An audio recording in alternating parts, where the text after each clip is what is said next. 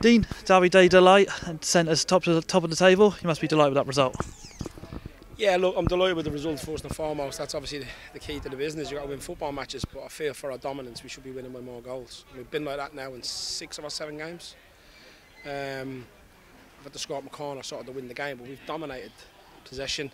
We've got a little bit more in the top end, and I'm not trying to be overcritical of the players or anything like that, but from a coaching staff's point of view, I think we've got 6 out of the 7 games right tactically, and our dominance of possession and the areas we get into, we need to create more chances. Excellent goal from Addy in the second half. Obviously, like you mentioned there, dominating possession. It was great for the mentality of the group to keep going and get that goal in the end. Yeah, obviously, look, like I say, from open play, we've got into so many good areas. I know Boreham would defend deep, I know they do. I know successful season, a proper successful season, not like last season, because that's not proper success. So I'm questioning, can we do that? You know, realistically, at dominance today we should have won by, for me, definitely 2 clear goals, if not 3. So we need to get to that point. It was the same away at Eastleigh, the same against Hartlepool. You know, we found ourselves 3-0 up in them games, and they ended up being 3-3 and 3-all. So people ask why and this, that, and the other, but the players have got to do better. So obviously we're working on it. The players are working hard. I'm not criticising them. I'm just saying if we're going to have real success, we've got to do better in the final third. Some good performance. Addy was outstanding. He's up against 2 real good centre forwards. Obviously, it was 3 in the end. They started with a 4 and then they changed to a 3. So, look, all in all, he had a great performance. I thought once again Hartigan was outstanding, and we kept going. We kept pushing. We showed good character, especially after losing last Saturday the way we did, and everyone expected us to win. So we've come here and we've put in a solid performance, but we can improve. There's no doubt about that. As you mentioned, there's some in front of goal, but also defensively.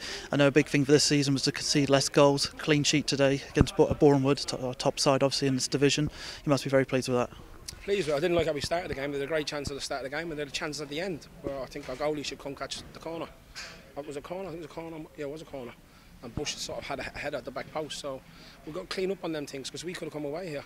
We could have got a kick in the teeth for our total dominance. Obviously, the way Boreham will play, they want to stay in the game. Last year we played them, I think in the playoffs, we had 70% possession. We doubled the amount of chances, they had attempts on goal, and they come away with the victory. So I know they've got injuries at the minute, Boreham Wood. I'm not making excuses for anybody, but we need to be better. We need to do much better. So the main thing for us is, look, in a derby we've won the game. So if I look at it from a helicopter position, we've won the game. That's the main thing.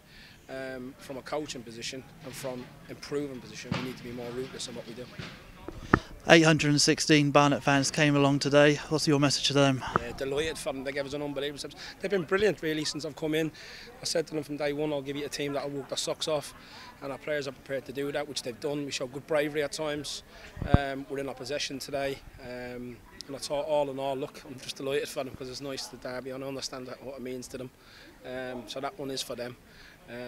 So we'll dust ourselves down and move on to the next game. So Altrincham are home next week. They're a good side as well. So hopefully they can get behind us and we get the Hive buzzing. So great turnout though. And hopefully they'll enjoy their weekend. Obviously now we are top of the league, and obviously it's very early days as well in the season. Is this why you're maybe not critical of the players, but want to keep them grounded and make sure they know there's a long way to go in this division? Yeah, expectations are high. I think we're only +6. So for all the dominance, we're only +6. So we should be, in my opinion, +13, 14 for the level of performance we've shown so far. I'm not being critical of them. I said to you, the bar's going to get raised, and obviously I feel we've got a group of players that can do that. I wouldn't put that pressure on them. I didn't think they could handle it. So it's the same for me. I'm under the same pressure, you know. So we've all got to handle it together. We all got to keep sticking together.